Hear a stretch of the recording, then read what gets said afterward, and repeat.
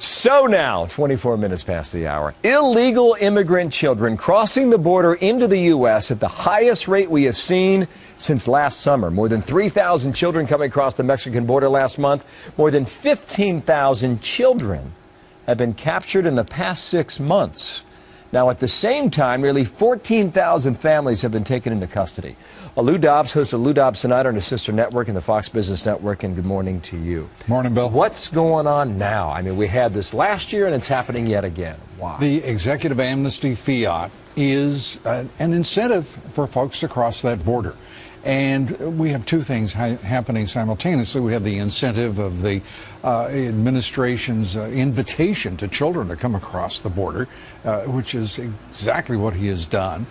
Secondly, we have a border that is utterly unsecure.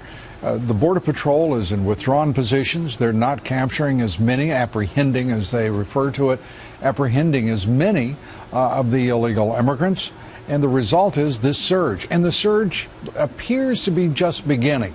Now, you point out from October 1st till through last month that we've seen 15,000 of these unaccompanied minors, but we've also seen a little over 13,000 single adults, usually mothers, traveling with children coming as well. But that is actually down from a year ago, but it is building, and it has everyone now expecting a full-on surge as we witnessed last summer. You know, listen, the nights are getting warmer, the weather is getting better, and Absolutely. Some believe now is the better time to travel. But remember last year when we were told that the bad economies and the gang violence in Honduras, El Salvador, and Guatemala sparked this surge? Yeah. And later we were told that wasn't the case. Human traffickers, they were marketing the journey and pointing to the loophole in the U.S. immigration system. They know what our laws say and don't say. They are behaving far more rationally, and they are operating a lot smarter than the U.S. Border Protection, the Border Patrol, Customs agents.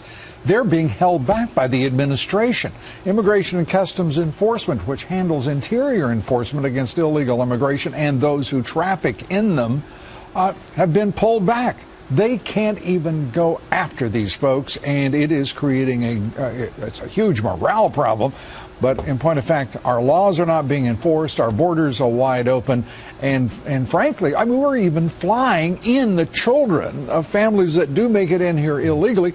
We as taxpayers under this administration has decided the Obama fly plan, flying those children in at taxpayer expense to be with their families. And you think we're just at the beginning of this next absolutely. phase? Absolutely. Now, a lot depends on what we see happen with the Fifth Circuit Court of Appeals. What happens? It's deciding what? It's deciding whether or not to maintain the injunction against the amnesty fiat that was delivered by Judge Andrew Hangman, but already 100,000 illegal immigrants had moved in under that executive order of the president.